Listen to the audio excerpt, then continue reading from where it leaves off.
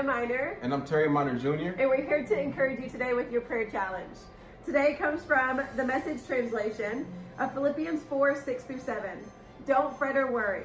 Instead of worrying, pray. Let petitions and praises shape your worries into prayers, letting God know your concerns. Before you know it, a sense of God's wholeness, everything coming together for good, will come and settle you down. It's wonderful what happens when Christ displaces worry at the center of your life.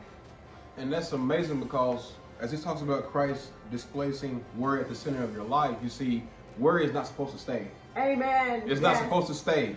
Now, some people say, well, but I'm human. But this is the key. You're not only human. You are a spirit, you have a soul, and you live in a physical body.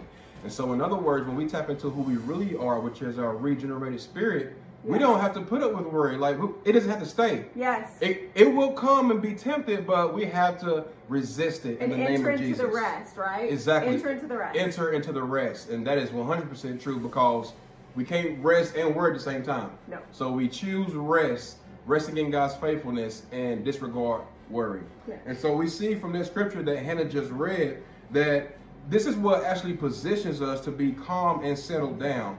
And the way to stop worrying is to remind ourselves, look at the scripture, see what God already said, and then pray that word from word. But notice it said, quote, instead of worrying, right? See, worry is not to be tolerated.